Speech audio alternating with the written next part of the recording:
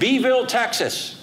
A man was startled when a 3-foot snake came out of his toilet. Ironically, the man is a plumber and they think it was just karma.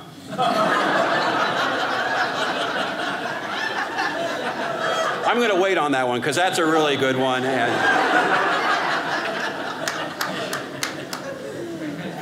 A sad note, the founder of Weight Watchers passed away at the age of 91. The sad part, she still had 14 points left for the day.